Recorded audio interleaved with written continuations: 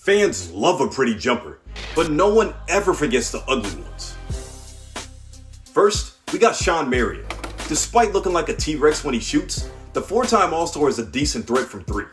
Next is Joakim Noah and his tornado shot. Noah made a name for himself by being the 2014 Defensive Player of the Year, but he doesn't want to be known for that free throw form.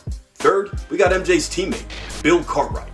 No one understands the mechanics of this shot, but he made it work, becoming a great mid-range scorer. Next up, we have this beauty from Micheal Kidd-Gilchrist. It's the exact opposite of what every shooting coach teaches you. He isn't even square to the basket. He's triangle to the basket. Lastly, there's Kevin Martin and his less than pretty flinging jumper. He was extremely efficient though, and is the only player on this list with multiple 20+ point seasons.